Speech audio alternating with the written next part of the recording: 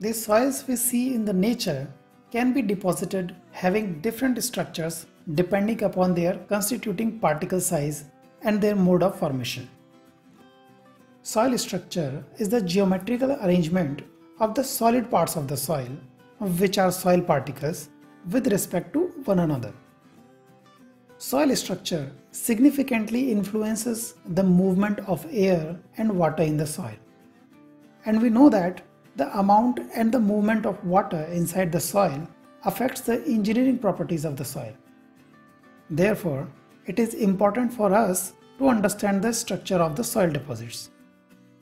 Let's discuss some of them. Single-grained structure. This kind of structure is found in coarse-grained soils.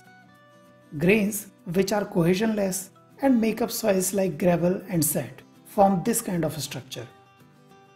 These grains are large enough and the gravity is the dominant force acting on them.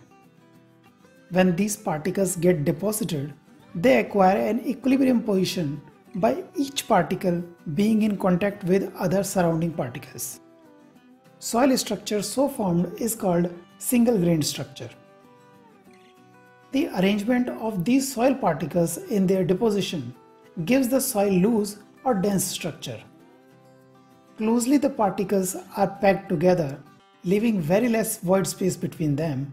Denser is the structure. As the volume of voids is less, lower will be its void ratio and lower will be its permeability. Dense soils have high shear strength and low compressibility, which makes them more preferable for engineering purposes. While soil particles, which are loosely packed, leaving large void spaces between them, make up loose soil structure. Loose soil structure has large volume of voids, hence they have high void ratio and high permeability, but they are unstable.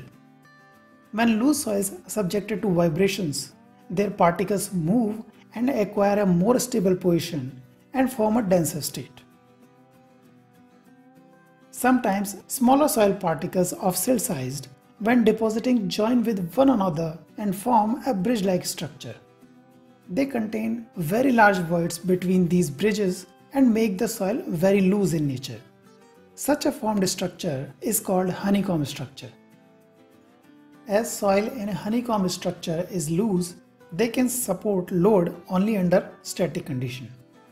When they are subjected to vibration or shock, the structure collapses, large deformations take place, and the soil achieves a relatively denser state.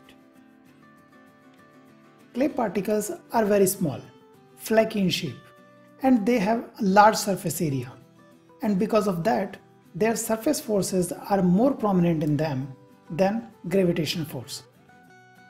These particles have negative charge on the surface and positive charge on the edges. They combine each other by joining negative surface of the particle to the positive edge of the other. This way, they form a soil structure which is called flocculated structure. We can see soils with flocculated structure have large amount of voids, so their void ratio is high. These soils are less sensitive to vibrations as they formed a strong electrical bond. When clay soils are remolded, their flocculated structure changes and particles change their orientation from edge to face orientation to face orientation. This kind of formed soil structure is called dispersed soil structure. These soils have relatively low volume of voids, consequently low void ratio. When both coarse-grained and fine-grained particles are present in the soil, they make up two kinds of soil structure: coarse-grained skeleton and cohesive matrix structure. In coarse-grained skeleton, coarse-grained particles are in large amount than fine-grained particles, and coarse particles remain in direct contact with other coarse particles, forming a framework or a skeleton. The space between these large grains is occupied by fine particles. These soils are stable and less compressible. They can take heavy loads without much deformation. On the other hand, in cohesive matrix structure, Fine particles that are predominantly clay particles are in very huge quantity than coarse grained particles.